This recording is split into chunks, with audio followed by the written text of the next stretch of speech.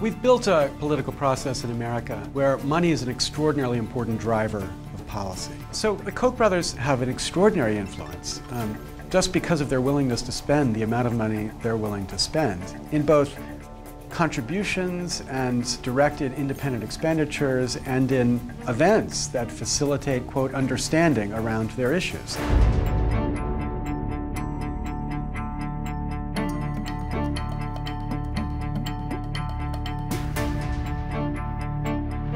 The Koch brothers obviously have very strong interest in minimizing the extent of environmental regulation.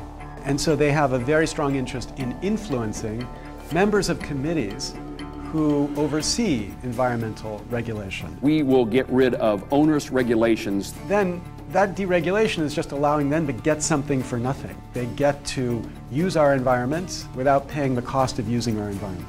Stopping this regulation is the way to make sure that agencies realize they can't overreach. They've recognized that policymaking is cheap and the return on investments in policymaking is high. To regulate CO2 under the Clean Air Act is wrong and should not be allowed to stand. And politicians, it turns out, are willing to sell policy at a very low rate.